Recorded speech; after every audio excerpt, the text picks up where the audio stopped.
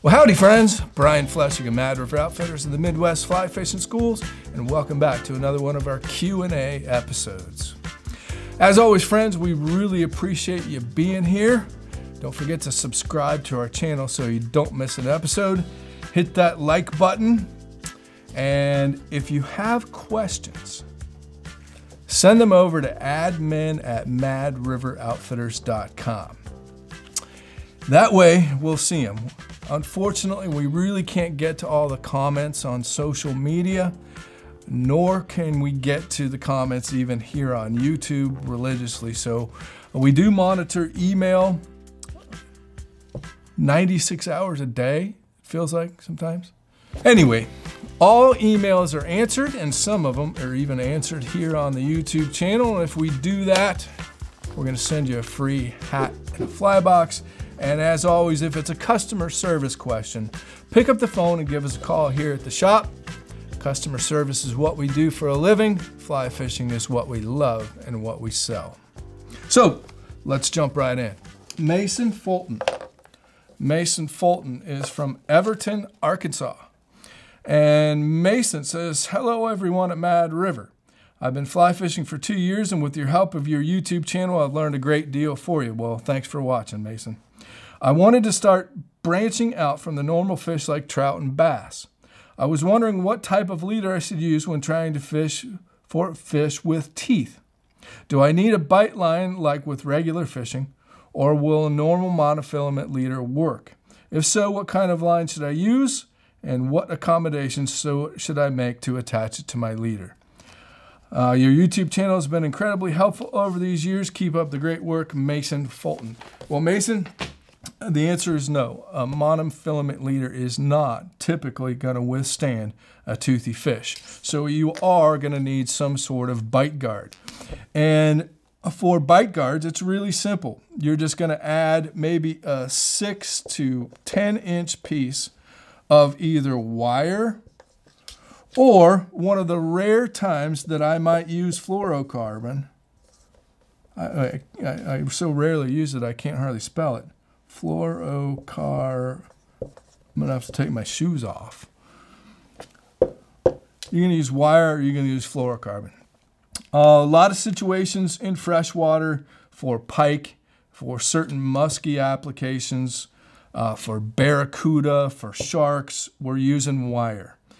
And a couple of coated wires on the market. You've got the Cortland stainless steel coated wire, and you also have the Rio brand. Those are the two that we sell the most of here at the shop. They come in different pound tests, and therefore they're different diameters. And on occasion, in very clear water for muskies, we'll use fluorocarbon. I use fluorocarbon for snook. So for muskie, for snook in the salt, and for tarpon in the salt, I'm always using fluorocarbon, okay? And the reason why I use fluorocarbon for this is it's much more abrasion resistant than monofilament. So therefore, that's really what you're working against. It's not about the pound test. It's about the abrasion resistance of those toothy fish, or the sharp jaws and sharp gill plates that might rub up against that first 6, 8 inches of your tippet that the fly is tied to, okay? And it's really simple. You're gonna build an appropriate leader, okay? Let's say this is my muskie rod. And around here we fish some fairly dirty water for muskie. So my muskie rod is an 11 weight or a 10 weight. Let's say it's a 10 weight. My 10 weight for muskie, my leader is going to be about 6 foot of 0.027, and then I'm going to go about 2 foot of 0.024, and then I might go with a tippet of 0.022. Okay. Again, this is going to be a stiff monofilament. You've all heard me talk about Maxima Clear, or also the Cortland mono. And then I'm going to attach a 6 to 8 inch piece of, say, 30 to 40 pound wire. And I'm going to attach that using an Albright knot. That's the knot that I use. You can also use an improved blood knot, but I just use an Albright knot. Always have. And of course, right there is a link on how to tie the Albright knot. Same story, to be honest with you, if I was tarpon fishing. Of course, there's no such thing as a tarpon leader or a muskie leader. It all has to do with the fly and what you're fishing for. So I'm just going to change that to, say, 6 to 10 inches of fluoro. And that might be 50 to 60 pound, again, which is usually about 27 or 28 thousandths maybe.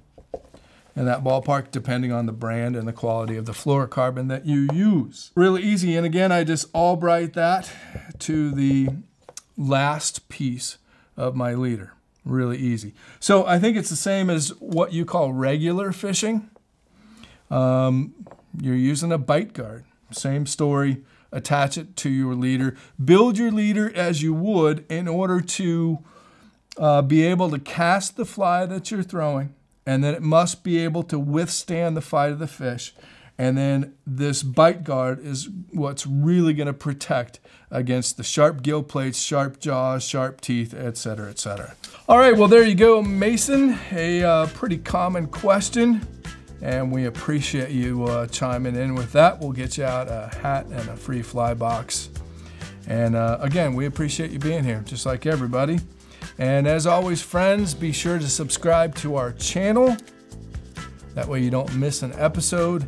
Hit that like button, it just makes us feel good. And send your questions over to admin@madriveroutfitters.com. And if it's a customer service question, please pick up the phone and give us a call here at the shop. Customer service is what we do for a living. Fly fishing is what we love and what we sell. So thanks for being here, and stay tuned. We've got a lot more coming at you. If you like this video, hit subscribe. It helps out a lot. And check out these videos. We think you might like them too.